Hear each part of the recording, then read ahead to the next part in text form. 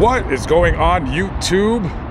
Lamont on the run. Today we're at the Mall St. Vincent here in Shreveport, Louisiana.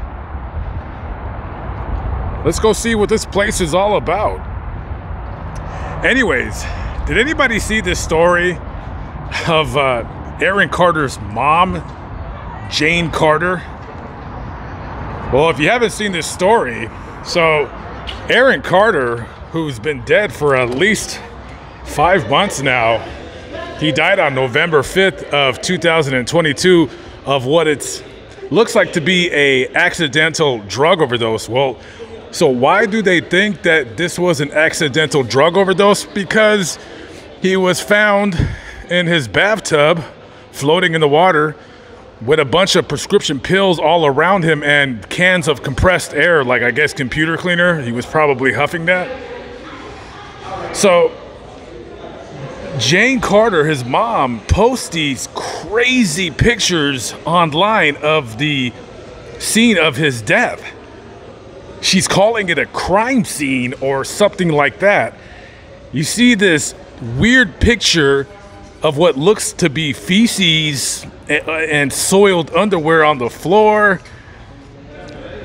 The bathtub water, it's all green. I mean, I don't know how long he was in the water dead until they found him. Pretty grisly, to say the least. And I don't know why the mother would want to post these photos online. It's kind of sad. You know, I'm 43 years old. So I know a lot of people younger than me. When they think of Aaron Carter, they think of like the drug addicted weirdo with tattoos all over his face. But I still think of Aaron Carter as that little 12, 13-year-old kid that was jumping around doing concerts with 20,000 people. This guy was a big deal. He was almost like Justin Bieber-ish a little bit.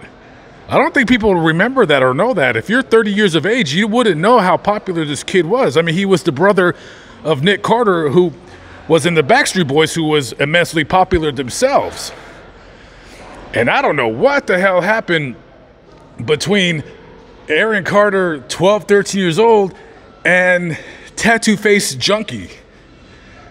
But I believe his mother wants to say that that's some kind of a crime scene and that he was murdered. Now, there's messages on his phone. I guess he was having some interactions with a drug dealer who there was some texting back and forth saying something about he owed the drug dealer $800 for some kind of unknown substance. I have no idea.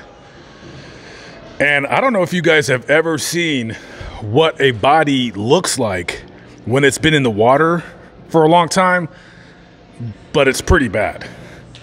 So from what I've read online, he was cremated a few days after he was found dead, and his twin sister, Angel, has his ashes. So I don't know what they're going to do with him. I don't know if she's just going to keep him in her home or they're going to bury him with her sister. I have no idea. But a very weird story, very, very sad. Man, sometimes, you know, you get all that money when you're a kid. You get all that money when you're super young and it goes to your head. And I don't know what his home life was like, but it doesn't sound like the Carter family had all of their screws in order, so to speak. So I don't know. Leave a comment below. Tell me what you guys think about this whole thing. Okay, guys, I got to get out of here. I will catch up with you later. I'm going to go to City Gear and get some new clothes. Just kidding. I'm going to Salvation Army. I'll see you guys on the next video. Have a good one, guys. Peace out.